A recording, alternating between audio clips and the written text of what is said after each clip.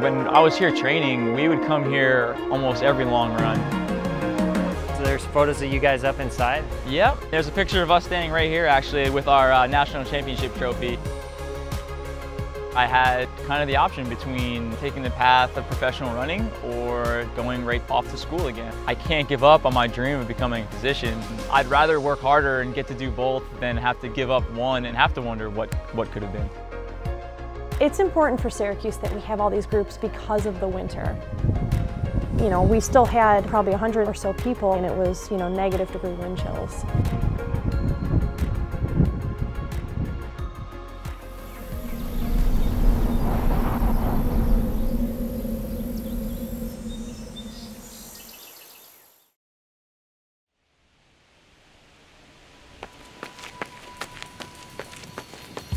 I've always believed that if you really want to do something bad enough, there's always enough time in a day to get it done.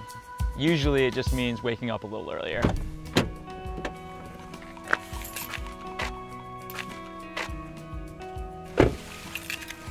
Since around 8th grade is when I really decided I want to become a doctor. And I mean, I come from a family of nurses. Like my mom's a nurse. I watch her go work a night shift, you know, 3 or 4 nights a week, and so that was a big influence for me growing up. And so in high school it was all about, you know, taking the AP Bio and then running well so I can get into a good school.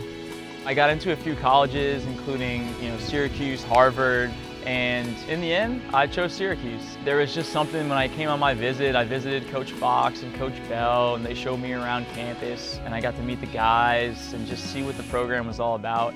And they had a brand new life sciences building, like, you know, where I'd be spending all my time as a bio major. And it really just resonated with me on all fronts. And it wasn't the most popular decision among some people to, like, you know, pass up on like an Ivy League school.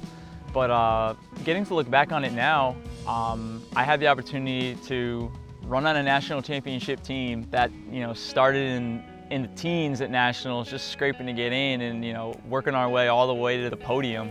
In addition to getting all my pre-med courses out of the way, and I got into 4 or 5 medical schools by the end of my time at Syracuse, and I achieved all my goals, and, you know, I couldn't ask for anything more than that. Ultimately, I decided to put medical school on hold and take up Coach Ben Rosario and NAZ Elite on the opportunity to go out to Flagstaff, Arizona and test myself against the country and world's best runners. With the support of Coach Ben, the team, HOKA, I started medical school. You know, over a couple months in. I started out training in Philly, and I'm still running for my team. I'm still representing a great brand. And, you know, at this point, I've gotten in a couple races. I opened up at the Rock and Roll Philly Half Marathon, which I thought was awesome. Got to stay in my new hometown. You know, I placed 2nd there. I got 8th at the US 10-mile championships a few weeks ago. So, you know, I think like, it was a big test for myself that like I can do both. I can still train at a high elite level and you know, also meet my requirements that school puts on me as well. I'm back on the East Coast now, and it's great because it gives me the opportunity to come back to Syracuse, kind of where I really got going in the running world, and get to come hang out with the team, see my coaches, my old coaches, and get to run on these awesome trails that I've really missed them. So it was great to even get out there today and get 18 miles in my old stomping grounds.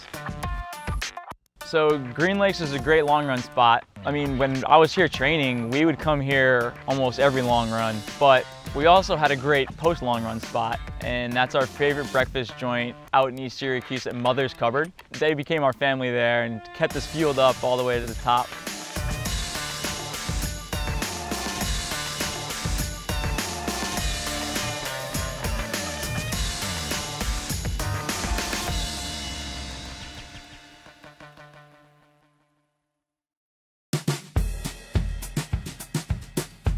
As I was in school, especially like the longer we were here, the more we ended up at Mother's, and they really just like kind of took us in. They love us, we love them. We're in live today. So So you talk about them kind of embracing the team and your success. So there's photos of you guys up inside? Yep, they were nice enough to frame a couple pictures, like our cross-country poster from that year. And there's a picture of us standing right here, actually, with our national championship trophy. You know, like anytime we won a trophy, like whether it was an ACC trophy, like our rings, when we got our rings, first thought we would make is mothers. You brought the trophy in? Oh man, we would bring, the ACC trophy is actually like the biggest trophy we've ever gotten. Like, it's bigger than the national championship trophy, but both of them we brought in. That guy gets his own seat. Man, he's the guest of honor. And they have a food challenge too, right? Yeah, so they were actually on Man vs. Food. It's a 6-pound frittata challenge. I tried it once when I was a dumb freshman, and like, I made it like maybe 2/3, maybe. That's kind of like their claim to fame. I mean, I'm more partial to the foot-wide pancakes myself.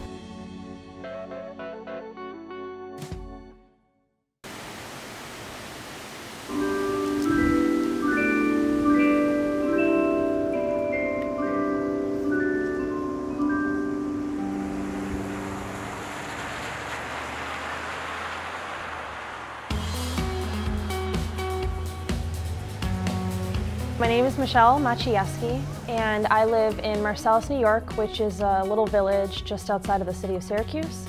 Baltimore Woods is probably my favorite trails in the area. It's all very natural trail system. They don't do a whole lot of grooming on it, but yeah, it's really hilly. There's like a ton of roots. There was a researcher named Mildred Faust that used to live and did a lot of her research here. They named the trails after that, and they have all these cool plaques around to explain different vegetation.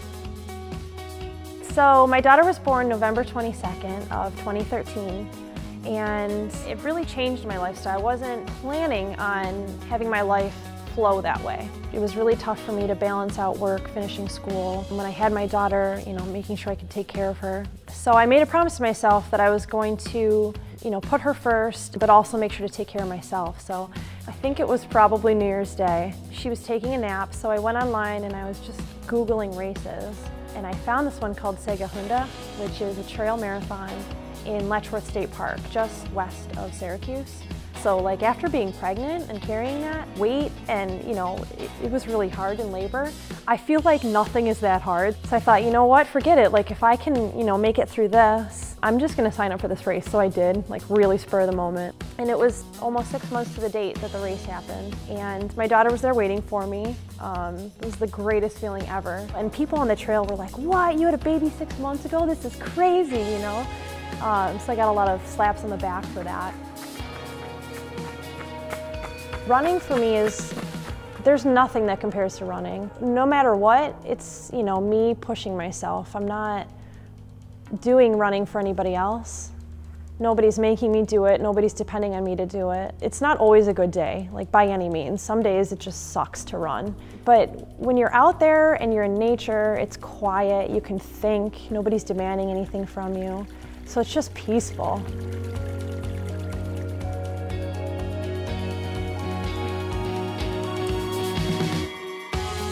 I joined the track club in town, the Syracuse Track Club. I started to run with other girls who are fairly fast, doing long runs, and I won this marathon in May of last year. You know, just ran a killer race. I won, which was just crazy. Like, who can say that they won a marathon?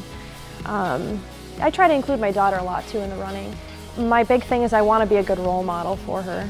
And she loves watching me run. She, you know, runs herself, and she loves it. She laughs and everything.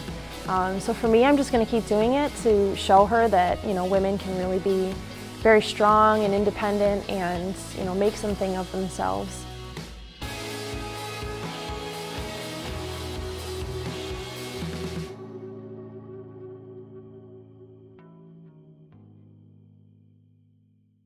So the Syracuse running scene, there's actually quite a few different groups. I also run with the Fleet Feet Distance program, which has around 200 people, which is just incredible, that show up every week. So I think, you know, it's important for Syracuse that we have all these groups because of the winter.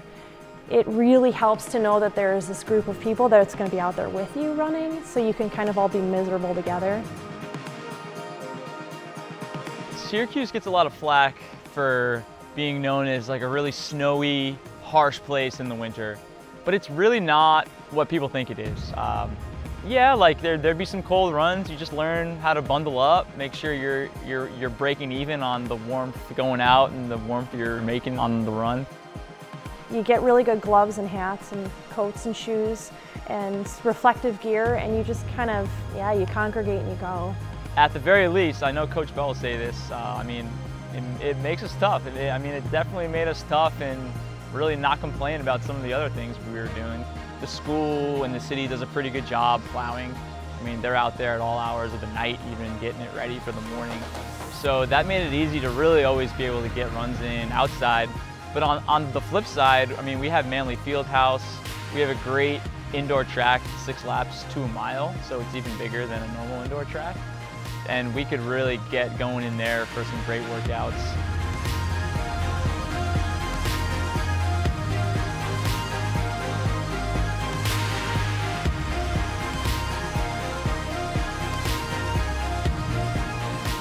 I pride myself on the days when I go out and I'm running and there's nobody out there except for snowplows. And even the snowplows like roll their windows down, they're like, get out of the road. I just think it's so funny. You know, if you have the right equipment, you can really kind of get yourself going anytime.